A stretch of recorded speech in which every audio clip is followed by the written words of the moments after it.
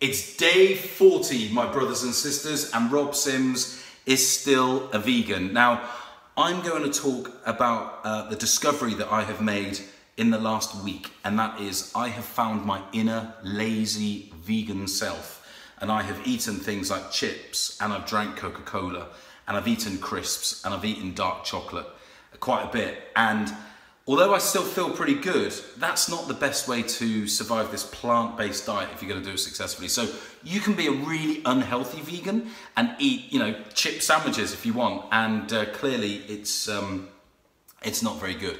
I'm still feeling, awesome about being a vegan, and I have not eaten any meat, not eaten any dairy. I went out a couple of nights ago and I went to a kebab shop and I had chips in pitta with all the salad, and it was absolutely fantastic. And I woke up the next morning and I didn't feel too bad despite the 5 or 6 pints of Guinness that I had the night before. But anyway, day 40 and Rob Sims is still a vegan.